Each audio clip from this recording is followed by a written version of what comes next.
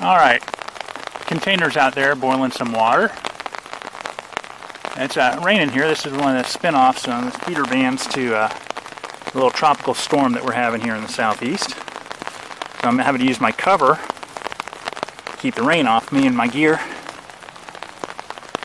It's one of those shower liners. It's doing a pretty good job. It actually had the magnets in the bottom of it. But I'm just using those as little buttons for tying down the corners here. I've got this kitchen knife here in the orange, so that if it's laying around, it's going to be highly visible. Cigarette lighter, same thing. The majority color of it is international orange, nice and visible. It was about 80 cents at the dollar store. Here's cordage. I used some of the packing material from the sewing kit because I had tried to make the double braid, 2-ply braid with the jute twine, and I was failing at that. It was making the material was breaking down into its fibers, which was not making me happy. So I wound up taking instead, took a bunch of the strands. I took one whole spool actually, and a triple strand, tied it off, spun it up on using one of Dave's Simple Machines, the rope spinner. I just took a branch, tied it off that, and just hand turned it around. It took a little while. It took about 45 minutes to spin it up. And then I took it and doubled it over and then spun it the opposite direction. So what I've got is basically a 6-ply rope that I'm using as my ridge line here. It's pretty durable. I'm pretty happy with it. That's the first 5 C's, right? Container, cover. Yep, that's it. I've got canvas sail needle. I bought one of these sewing kits. Now I've also taken one of the needles and magnetized it using the battery pack from this little flashlight, candling device. Notice I said device. I'm actually impressed. This little $1 flashlight, it throws a pretty good beam out there for a $1 flashlight. And then the battery pack, the way it's put together, you unscrew the front of it, and you've got access to the terminals. The terminal there and the body casing there. And that's what I use to magnetize the needle. Because you can turn it on, you unscrew the top, bam. Because I was trying to figure out how I was going to make the current go through the needle. That's how I did it. The duct tape. Yeah, not much said about that dollar duct tape. Well, they had a 100% cotton youth t-shirt, and it's nice bright green. 100% cotton.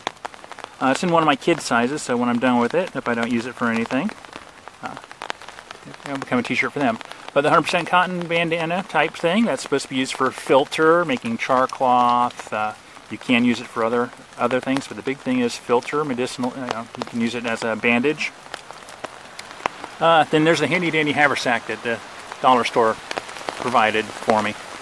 Now, going off of this, I spent a little bit under $9. What I did spend money on was this little pair of needle nose pliers for taking the wire hanger that came with the t-shirt, and I turned it into other stuff. The bail on my container. I used it also to make some tines. I made basically a frog gig. That's why I also used to punch holes into the sides of the containers to put the bail through. Yeah, I used some of the, the container. What the container was it was a 32-ounce tomato juice container. It would have held about 300 calories if I was having to drink tomato juice. I don't really like tomato juice. But instead, I punched the holes in the side. But to open it up, I used some Florida sandstone, also known as concrete, to braid most of the surface, the top rim of it, so that the lid comes open. Now I've left the lid attached, so I wouldn't feel too bad about trying to make char in this, which I might do in a day or two when I'm at home. Just don't really have the fire set up for that. But I also built the tripod with a toggle for boiling the water, and it's slowly cooking up some. But yeah, it's a steel container, so I wouldn't feel too bad about trying to make char with it. My original version of this challenge was with an aluminum can, which yes, you could boil water, yes, I could have carried water. I don't think I would have trusted it to making char, because aluminum cans, if it gets hot enough to make char and you've got it deep in the coals, it'd probably melt down. So I didn't feel too comfortable about that, so I changed out and I had gotten the tomato can. And you could carry that and it wouldn't spill too much, so you could travel with water. So it would definitely fill multiple purposes. It also conveniently holds almost all of this little 10-piece kit, with the exception of basically the cover component. And everything else tucks into there pretty nicely. I was pretty happy with that. I'll take a picture of that when it's packed back up again. But I've been happy so far. I had to change a couple things. This is the 2.0 version. The 1.0 version, I had a Suntoko knife, which I thought had a full tang. It didn't. It started folding up with use. Like I said, I had the aluminum can, and I didn't feel too good and warm and fuzzy about that. Oh, compass. Yep, let me go ahead and show you the compass. Alright, this is my second compass made out of materials from the $10 10C kit. And this one's made from the needle with the sewing kit that I'd put across the battery contacts on the LED flashlight, and it magnetized it. Now the big thing is you gotta make sure that the string is hanging in the middle of it so that it's not cockeyed, it's hanging level. That way it doesn't possibly put any type of bias into when it's pointing north or south. Well, it gives you a north-south line, and you have to kind of figure out which one's north by location of the sun. Right now I'm facing towards roughly north with my back towards where the sun would normally be up, if you could see it without all the clouds. Well, now it's pointing, and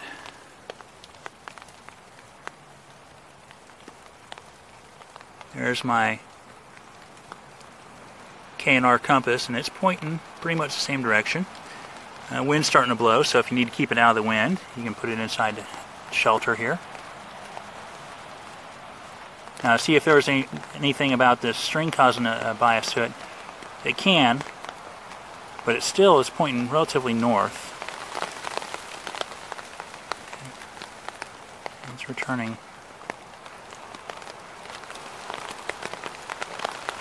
back to north, at least north-ish. Within about 10-15 degrees, which would be good enough for a rough approximation. Now, to keep it safe, it comes with some foam here, and I had put the needle in there. That way I knew which one was the one that was magnetized. I also took one of the safety pins and made a fish hook out of it using the needle nose pliers. But those needle nose pliers got beat up making the tines for the frog gig. Let me get the frog. Alright, made a shadow board using some of the packing material at the store. They had some of the merchandise displayed in a box, and I used it as a shopping basket for picking up the merchandise. The gnomon's made from the wire hanger that came with the t-shirt. Right now it's about 9 o'clock, so it's about 2 hours after sunrise. And that's pointing north, and that's where the compass is pointing north. So it's a little bit off, not too much, but the shadow's really faint, but that's that quick, going off the shadow board method. Yep, right there, 2 hours, bam. Then handy dandy, when you take the gnomon out of this so it's not sticking up, I found a little slot here. It tucks into there. Now, when I made the shadow board, I just used the string from the sewing kit and a needle to scribe the circle, scribe everything in here, and do the marks on here. And then I used some of the duct tape to reinforce the backside, so that way it doesn't wallow out the hole. It's still wallowing out a little bit, but as you can see, the gnomon tucks in there.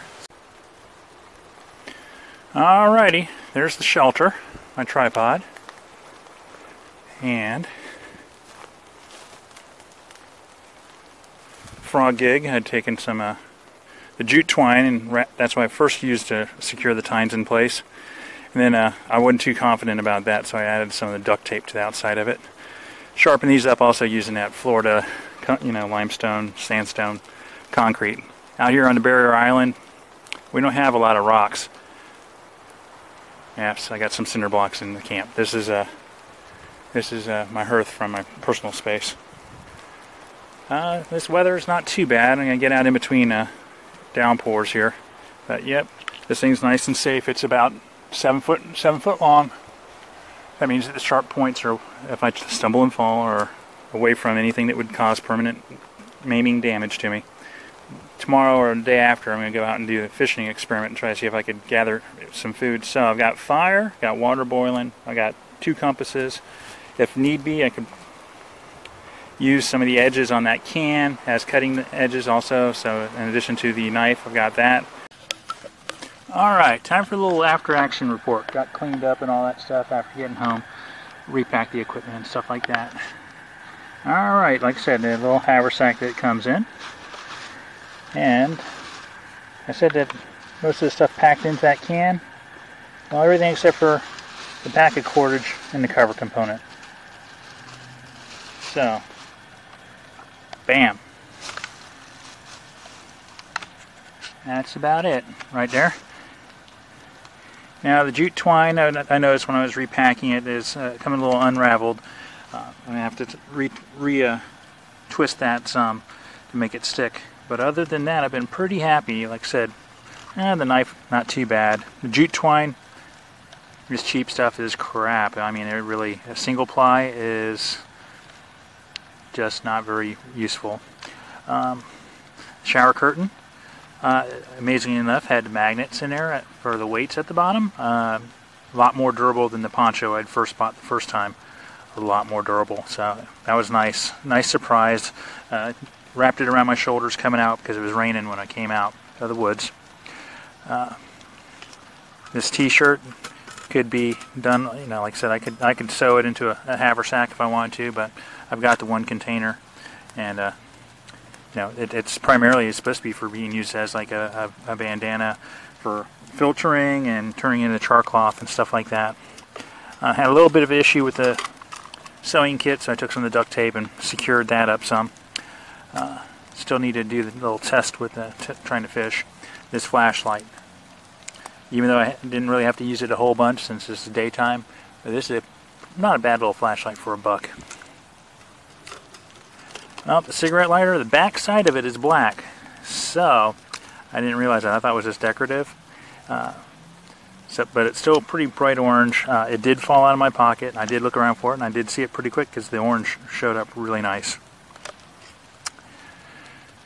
The pliers, I don't expect much from the dollar pliers, and the same thing with the duct tape. That duct tape was not the best duct tape, that's for sure. But other than that, like the initial stuff, the first knife that I bought was a Suntoko. That was that bombed. The poncho, it bombed. I went out and my 2.0 is running with these instead. And they didn't do too bad. I was really happy with that. Didn't expect much from dollar stuff, and they actually performed better than I thought that they would. Definitely.